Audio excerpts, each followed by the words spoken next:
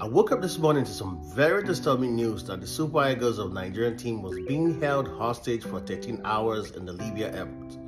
But the Libyans are also claiming that the Nigerian Football Federation, the NFF, also gave them the same treatment when they came to Nigeria. So right now, nobody really knows who's lying or who's saying the truth.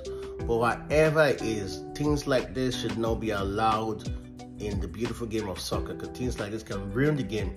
No doubt rivalry is encouraged when it comes to football, but the rivalry should be in the pitch, not outside the pitch, because that would now be very, very bad. So I'm happy right now that the Super Eagles NFF has decided to pull up the Super Eagles away from that clash, because now it's the security of the players are now at stake.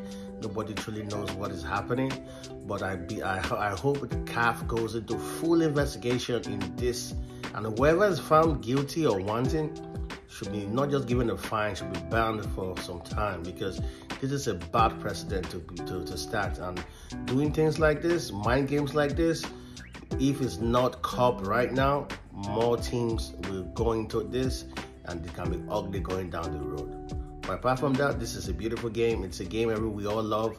Let us try to remove hostility and any form of abuse in this game. The game, whatever hostility or whatever fight you have, should be in the pitch, not outside the pitch.